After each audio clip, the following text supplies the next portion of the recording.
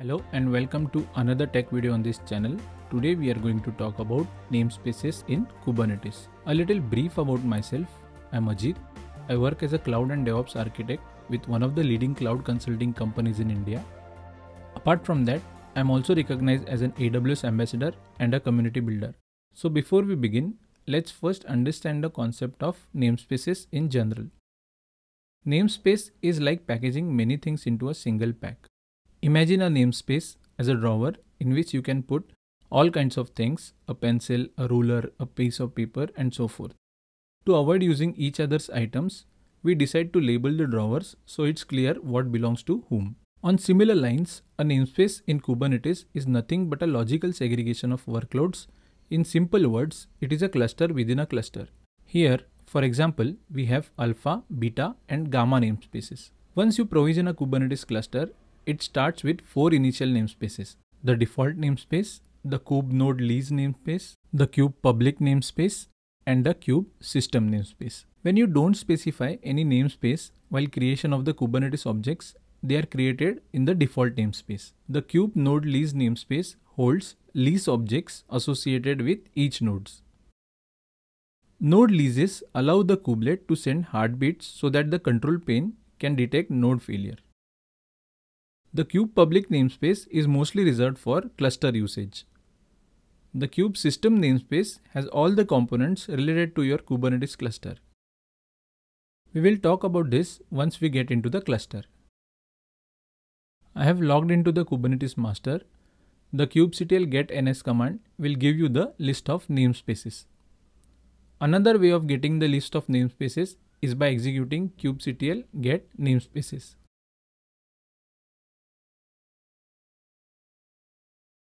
Here you can see all the 4 namespaces that we discussed earlier. Now let's try to get the list of pods. As expected, you can see no resources found in the default namespace. Now let's try to create a sample pod using the command kubectl run web server --image nginx and see what happens.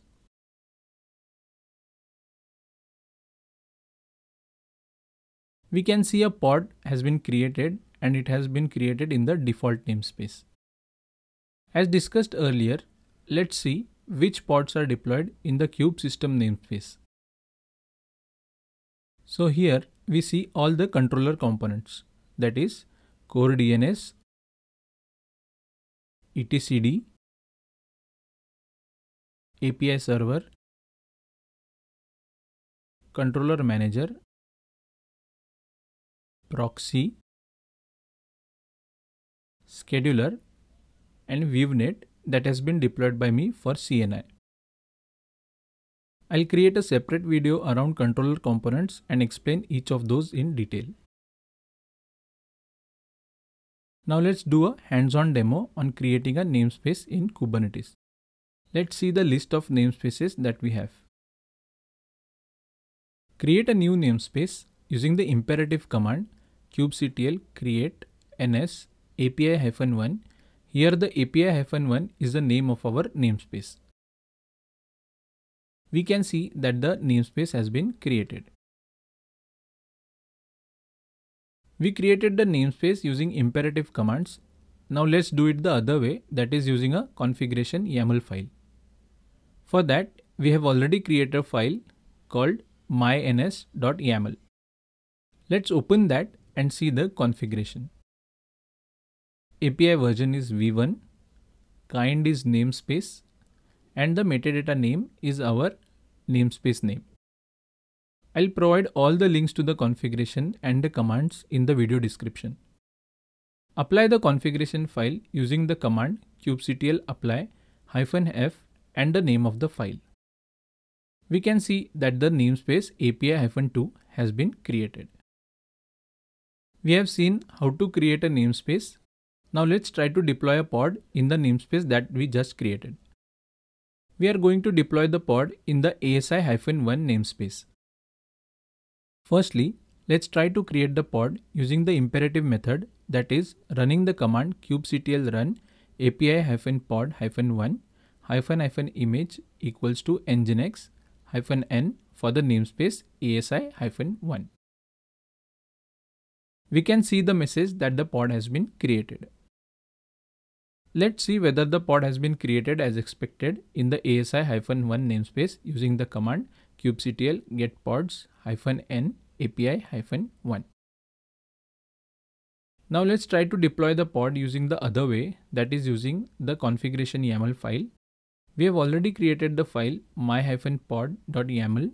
Let's try to open that file and see the contents. Kind is pod, name is ASI-pod-2, and the most important namespace is ASI-1. Container image is nginx and container name is nginx. Let's close the file and try to apply the configuration file using the command kubectl apply -f my-pod.yaml.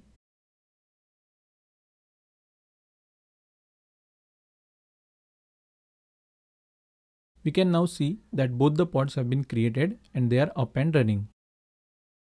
So the creation of pods in a specific namespace is done. Let's see how to delete a namespace in action. Run the command kubectl get ns to get the list of namespaces. Now we have to delete the namespace ASI-2. The command for the same is kubectl delete ns and the name of the namespace, that is ASI-2. We can now see that the namespace has been deleted. It is very important to know that not all resources in Kubernetes are namespaced. The scope of some of the resources is at cluster level and not at the namespace level. We can get the list of all namespace resources using the command kubectl API-resource --namespaced equals to true. Some of the examples are pods, config maps, services, secrets, etc. Similarly, if we pass namespaced equals to false, we will get a list of cluster level resources. For example, nodes, persistent volumes, cluster roles, etc.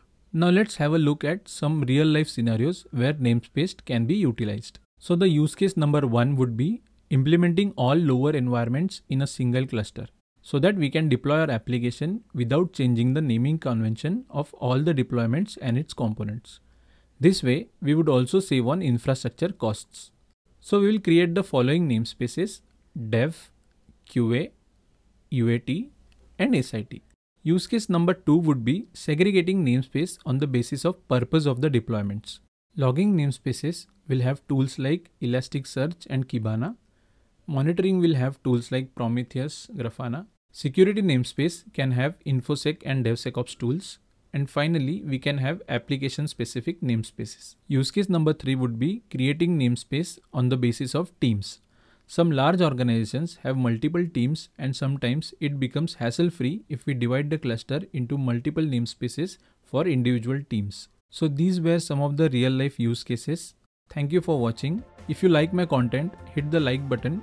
If you have any feedback, please let me know in the comment section.